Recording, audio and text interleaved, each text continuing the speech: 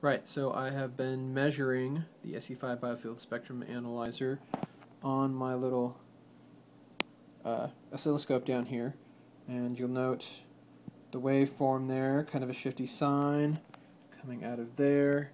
Same on some of these pins here.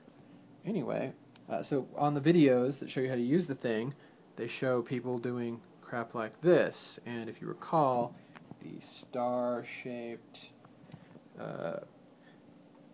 bits on the circuit board that were directly under this. So check it out when I mess around with it.